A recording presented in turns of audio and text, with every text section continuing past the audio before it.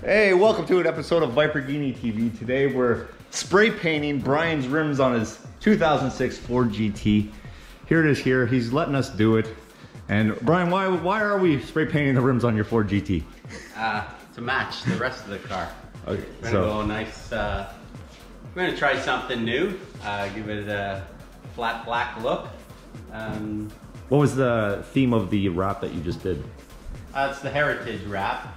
Pays homage to the original sports car. So this is a modern version of the heritage look with the numbers and whatnot. So Heritage had golf on it? Yeah.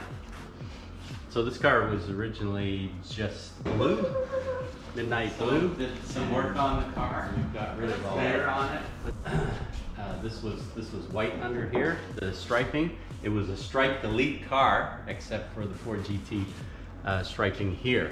So we blacked that out with the satin black and the gloss black, and this is what we've ended up with.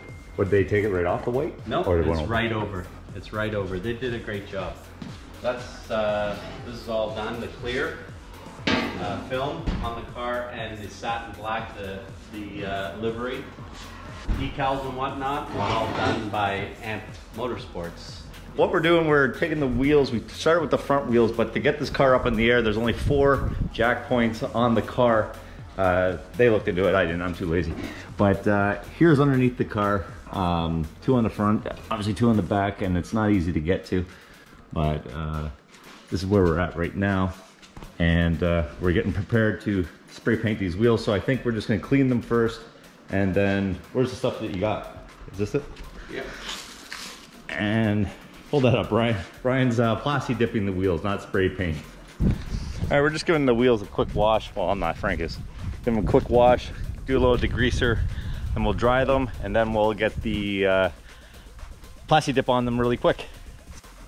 All right, so we spent the last little bit taping the wheel off. Brian's just finishing up. Okay, first coat of the plasti-dip going on. Brian's about to spray his wheel because I'm not doing it. Yeah, Brian's never used this before.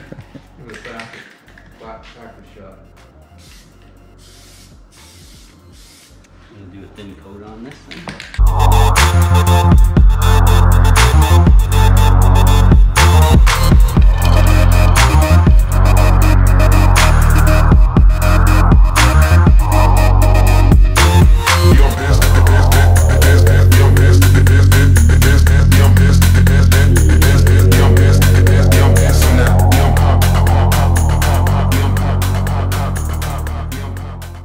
All right, we're unmasking the tires now. They did the back wheels, and we're about to take the overspray off the extra tire. Here it is. That's just cool.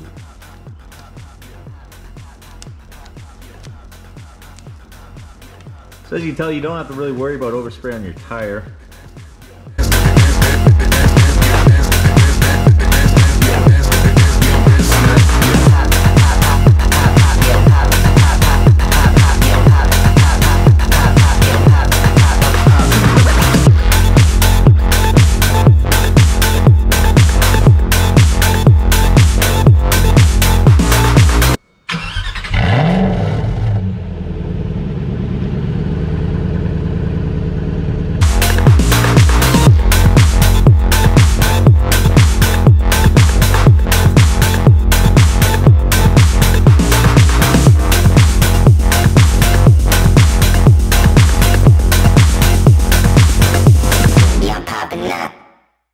This is the final product. It took about 3 or 4 hours to do it, and we kind of are leaving the chrome look in the center because it looks kind of fucking awesome. It has this kind of rugged look, race car kind of look, and you can kind of see it has like a textured look. Anyways, thank you very much for watching. I hope you enjoyed this content. We'll see you on the next one.